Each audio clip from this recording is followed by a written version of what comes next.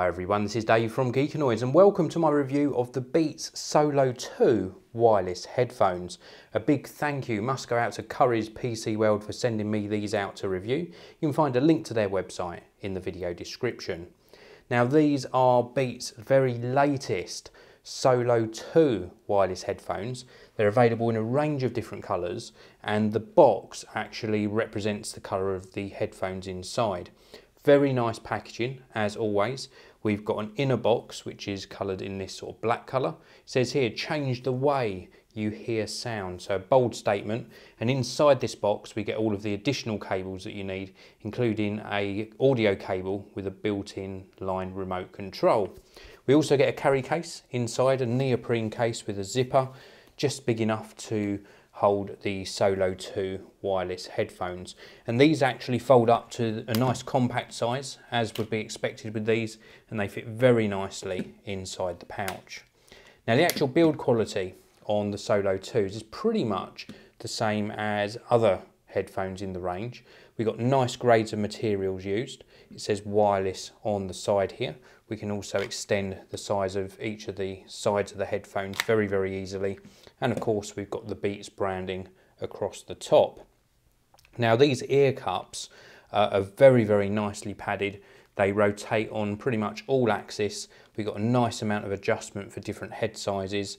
The coloured padding on the ear cups is very comfortable as well, as is the padding across the top of the headbands. They've done a good job all round regarding comfort factor and build quality. Now if we look across the bottom of the headphones, we've got two sort of different inputs. On here we've got the input for the audio cable. There's also a little LED light just under here which comes on when we turn the headphones on. And then on this ear cup we've got the micro USB charging port, and again there is a cable supplied inside the box. And we've got the little power switch here, and we also got a battery level indicator. Now when we push and hold this, it turns the headphones on. We have got three little LEDs lit here, plus an LED lit on the actual button itself. And if we push that again, it just gives us a charge indicator come up on the actual headphones. Now the LED on here, it was probably the only position they could place it, but when you hold it down, the only indication that you get that it's turned off is the fact that this LED on the activity side actually stops flashing.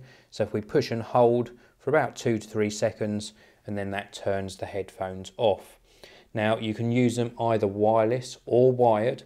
There is a difference to the audio quality between the two, and I'm going to come on to that next.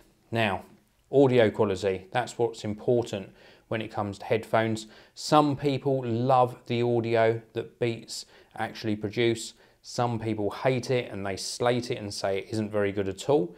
With the Solo 2 wireless headphones, using them in a wired mode, so with that cable attached, they produce a really nice sound, a nice rounded sound. A little tiny bit bass heavy at times, but nice vocals, nice trebles, nice amount of detail. Switching over to wireless changes things a little bit. I find that the sound doesn't appear to be quite as full-bodied, if that makes sense. It doesn't lose any of the detail, not by any means, but it doesn't impress me quite as much when I'm using them wireless. And I think that's purely because you get the occasional audio dropout if you stray too far away from the source device.